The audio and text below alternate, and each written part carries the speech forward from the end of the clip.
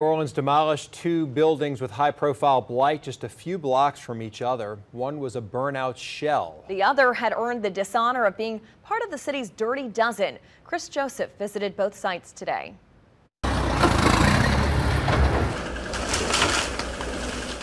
I'm glad it's getting torn down. I think they should build up a fourplex or something because they need more housing. To build the new, you have to tear down the old. On Monday, the city of New Orleans demolished two buildings, one on Henriette DeLille that burned this February, and another on North Claiborne, which had been given the dishonor of being named part of the city code enforcement's Dirty Dozen campaign. A lot of the people out here will go in the building and do all kind of hideous things.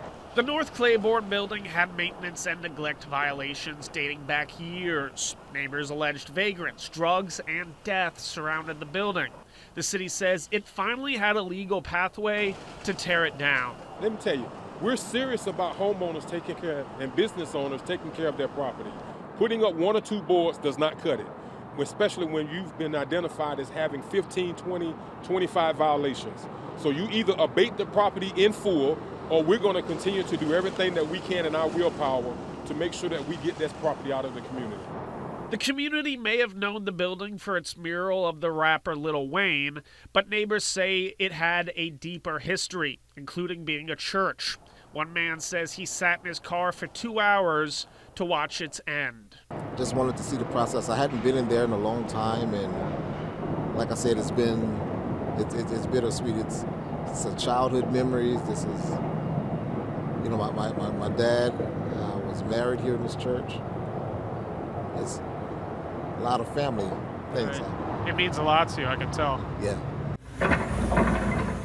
Back on Henriette DeLille, there were signs the property needed to go.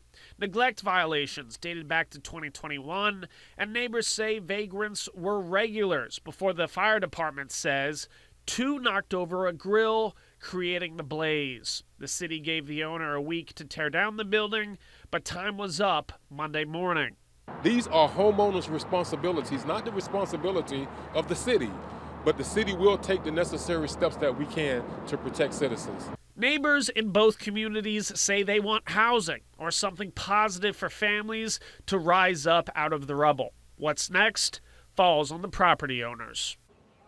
Now, the owner of the Henriette DeLille building did not return a request for comment, while the North Claiborne owner wasn't immediately available.